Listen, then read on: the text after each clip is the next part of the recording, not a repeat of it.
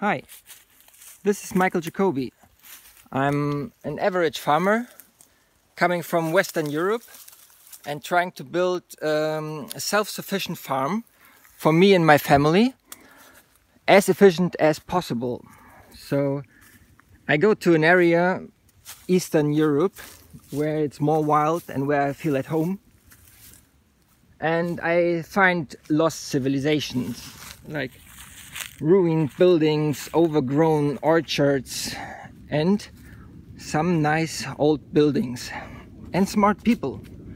So I grab those smart people, ask them how they can work, what do they do, and most of them are builders. They build houses.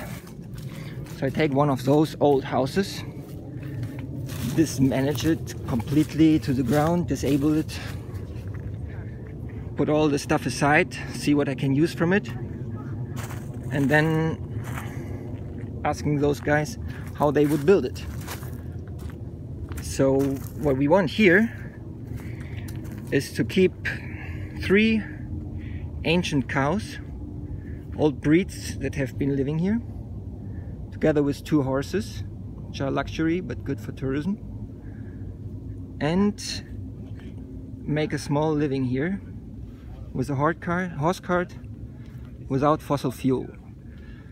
At the beginning you need some investments, of course you need some money, so you see we using also this conventional but very cheap stuff, because just working with clay and with wood, it needs a lot of resources and a lot of knowledge, and we only use cheap steel and some fuel technique.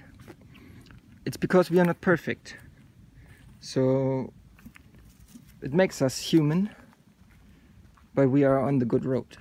So this garbage is a problem, but first thing you do when you start building, it's not about the kitchen, it is about the toilet. That's what they told us. This is the old way of fencing. So you dig a hole in the ground, get a good shovel, and start just with this hole and throwing organic material on top each time you visit it.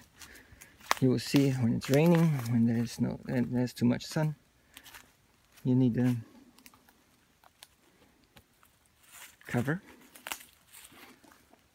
and then start to make it livable.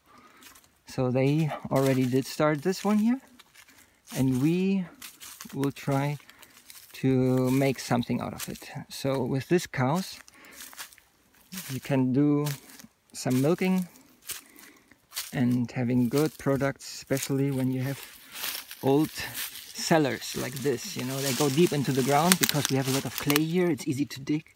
So there's big tunnel systems everywhere here, it's crazy. So we can make stored cheese, like getting the tradition from the internet, YouTube tutorials, making the best cheese you can do in this area, and then sell it to yourself, because when it's good then you use it for yourself. So, and then others may come when you are happy with this and imitate it.